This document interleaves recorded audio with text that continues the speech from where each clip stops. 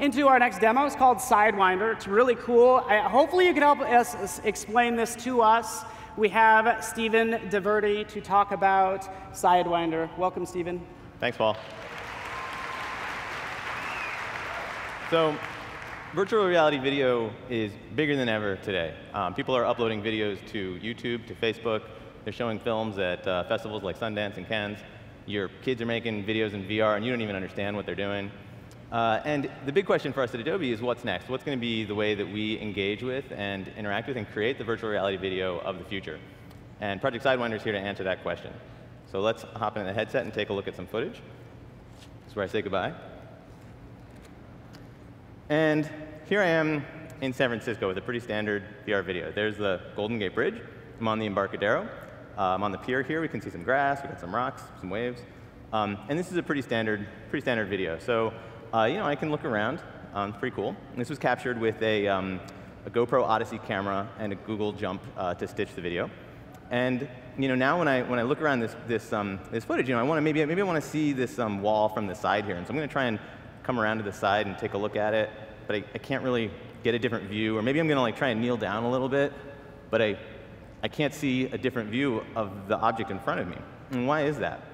Well, VR video is a fundamental limitation of virtual reality video. The camera sits in a single location, and it records the scene all around, which is why I can look left and then right.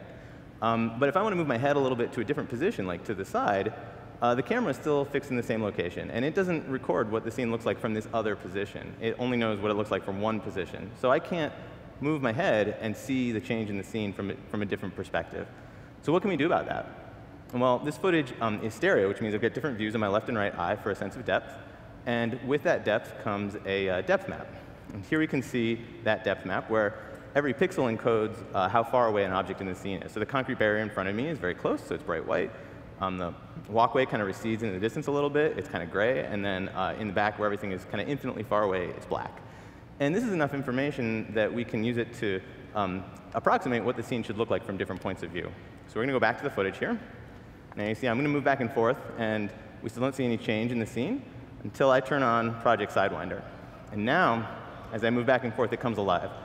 Now I can move back around here, and I can see different perspectives. I can come around and see the side of this wall, like I wanted to before. Maybe I can go up and down a little bit. I can see the grass a little more. I can kneel down and see what it looks like right in front of me here. Yeah?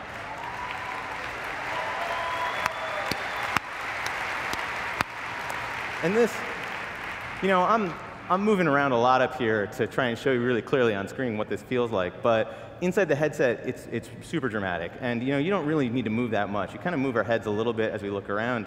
And just that little bit of motion is something that we're really carefully attuned to because it's part of how we perceive the real world. It's how we know that 3D objects are real and in front of us. And so even with just a little bit of motion, in the headset, it makes it feel like there's really a piece of concrete in front of me that I can look at and I can interact with and I can feel immersed in this scene in a way I wasn't able to before.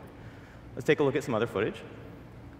This is the Adobe San Francisco office lobby, and it's Christmas time.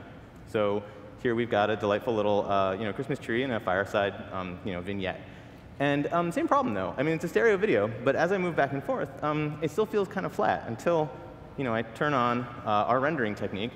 And now, we can see that it's really a Christmas tree, and it's really got a 3D shape, and I can see there's ornaments in front, and there's Christmas lights in back, and it's got like a structure. And if I turn it off, it's like it just goes flat. It's like, oh, where did my 3D go? It feels like it's just projected onto a single sheet again, and until I turn it back on, and now you can really see a 3D scene that I'm really a part of. So hopefully this is just a little glimpse of what the future of virtual reality video is going to look like.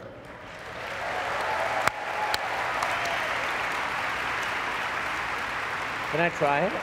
What's up? Can I try it? Yeah, you want to try it? Yeah, you can try it if you have Can I try it? Yeah, come on. All right. Do it real fast. I'm just going to try it real quick. Saddle up. Thank you. You look like if Guilfoyle was nicer. Oh, here. So you're in regular mode now, and just go ahead and move around a little bit, and you can see it's kind of flat. Yep. And then I'm going to turn it on for you, and now move back and forth a little bit. Like, oh, there you go. Side to side. Wow. Oh my God, is this thrilling to watch, guys. Wow, this is really, really impressive. So where is this? San Francisco. Oh, I like how confused that guy looks. He's like, what are they doing? And then when that guy goes around the corner, he looks back. Watch. When he goes around, he'll come around. Watch. Wait. There. He's like, what are they doing? That's awesome. Thank you. Pretty awesome, though. Yeah, that's great. Thank you, Steve. It looks amazing. Thank you very much. Thank you.